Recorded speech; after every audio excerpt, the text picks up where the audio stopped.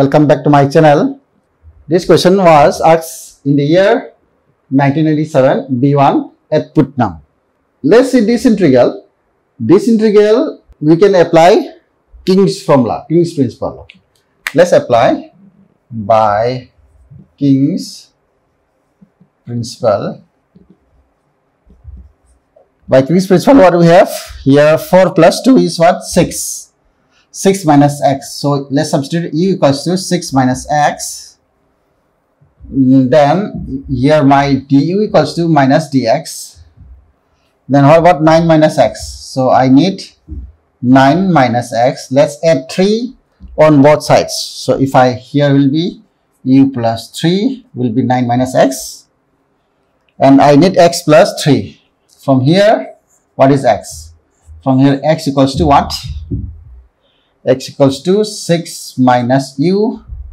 Then x plus 3 equals to 9. Adding 3 on both sides, 9 minus u. So instead of 9 minus x, I need to write u minus 3, and then add x plus 3. I need to write 9 minus u. What about limits? Let's see. Limits when x tends to 2. What about u tends to what? When x tends to 2, u tends to 6 minus 2 is what? U tends to 4. When x tends to 4, x tends to 4 means 6 minus 4 is what? U tends to 2. 2 to 4 become 4 to 2. So therefore this integral become 4 to 2 square root of log of what is 9 minus x? 9 minus x is what? U plus 3. Here we have u plus 3. Here square root of log of 9 minus x is what? U plus 3 plus square root of log of x plus 3 is what? 9 minus u.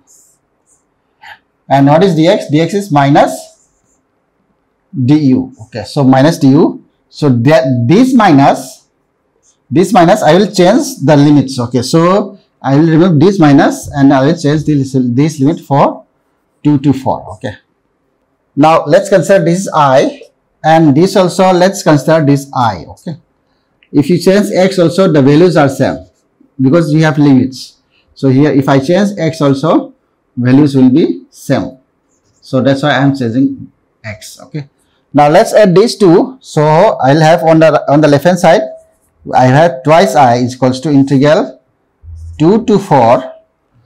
Denominator is what? We have square root of log of 9 minus x plus square root of log of x plus 3 upon, so denominators are same. Okay, so this is same as log of x plus 3 plus log of 9 minus x into dx. So these two gets cancelled.